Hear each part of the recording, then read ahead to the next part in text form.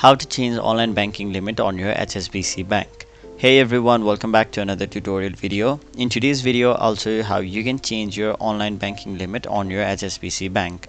So to do that, first of all, log into your HSBC Bank's online banking account. Now once you've logged in, your homepage will look somewhat like this, where you'll have to basically tap on this arrow icon right over here and then tap on the option change internet banking limit. Now once you've done that, you will be taken to this page where you'll have to simply tap on the edit option, which is right over here, and now you can adjust your daily limit according to your preference in this page.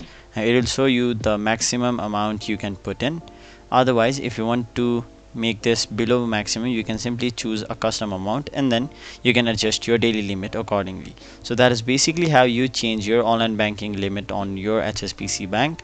That was it for this video. Hope this video was helpful to you guys, and if it was, make sure you like this video and subscribe to our channel so that you don't miss out on further videos such as these.